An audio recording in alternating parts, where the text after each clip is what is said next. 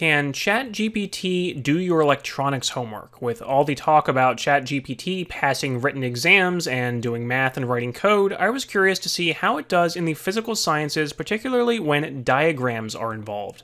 Since, at least as of when I'm making this video, the version available for free to the public cannot handle images as inputs or outputs. However, it can draw ASCII art, including circuit diagrams. So in this video, I'll explore how it does both generating and analyzing these diagrams. I have a personal interest in this since I have experience teaching electronics at the college level, and if you check out the rest of my YouTube channel, I have a bunch of electronics and Arduino tutorials. So let's dive right into it. I asked ChatGPT if it can draw circuit diagrams using ASCII text. It replied explaining that yes, it can, and it even gave me an example of a simple diagram with a battery connected to a resistor and an LED. I then asked it to draw a slightly more complicated diagram with a battery and 4 parallel branches, each branch containing a 220 ohm resistor and an LED in series.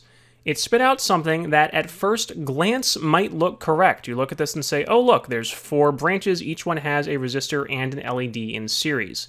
But if you take a moment to analyze this, you will see that it is not actually drawing what I asked. This circuit has 2 different batteries in 2 isolated circuits that are not connected to each other, and it's not clear what this kind of extra wire dangling off the battery here is. And again, these LED branches are not actually connected back to the negative end of the battery. So as has been shown with a lot of other stuff, sometimes ChatGPT is very good at spitting out information that looks convincing or looks correct at first glance, but then once you actually look at the details, you will realize it is wrong. I have also discovered that when it is wrong, it is still very confident that it is right. So I tried to keep going and teach ChatGPT that this was wrong and to demonstrate how to properly draw these circuit diagrams. So here I didn't really give it any feedback, I just told it that diagram is wrong.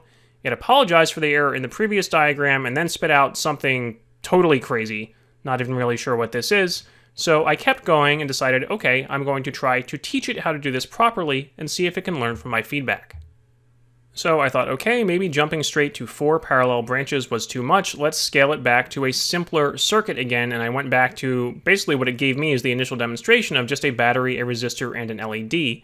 But you see, what it drew here is not a closed circuit. So I tried to correct it on that, and interestingly, instead of actually drawing a complete loop, it added a ground symbol on its own. So again, in circuit diagrams, many times the convention is just to draw a ground symbol instead of looping the circuit back to the negative terminal of the battery. So technically this one here is correct, but it added in all of these extra dashes and dots for some reason. So I asked it to do that again without all of those symbols and told it they are unnecessary. And here it actually drew a correct and compact diagram based on that feedback. So I then tried to expand again back to this idea of adding parallel branches and asked it to add another branch in parallel to the first one, which as you can see here, it didn't really do. It added more stuff in series, and I tried correcting it without providing really specific feedback, just saying, no, that's wrong, you added it in series, not parallel. It spit out the same thing again. Again, I just kept telling it was wrong without giving specific feedback, and that wasn't really working, so I decided, okay, after messing up once, I'm going to show it what I actually meant for 2 branches in parallel to the battery. It thanked me, and then I asked it to add a 3rd branch, hoping that maybe it would learn from this diagram and do it correctly on the next step. But you can see that didn't really work either, and now it's not even really drawing things with connections. It just kind of has some of these characters hanging out in space over here. So at this point, I think I got tired and went to bed, but the next day I decided to pick up and see how it does with analyzing diagrams that it's given. So here, rather than asking it to generate a diagram, I gave it a diagram just like you would find in your physics or electronics homework and asked it to solve for a quantity. Now, if you've taken physics, you know this one is just a very simple Ohm's law calculation, V equals IR, you know the voltage, you know the resistance, you can solve for the current. So it spat out a somewhat lengthy explanation, but a good one that includes proper use of Kirchhoff's laws and then arrives at the correct final answer of 0.06 amps or 60 milliamps. I thought, okay, let's scale it up again and see if it can handle something more complicated like 2 parallel branches.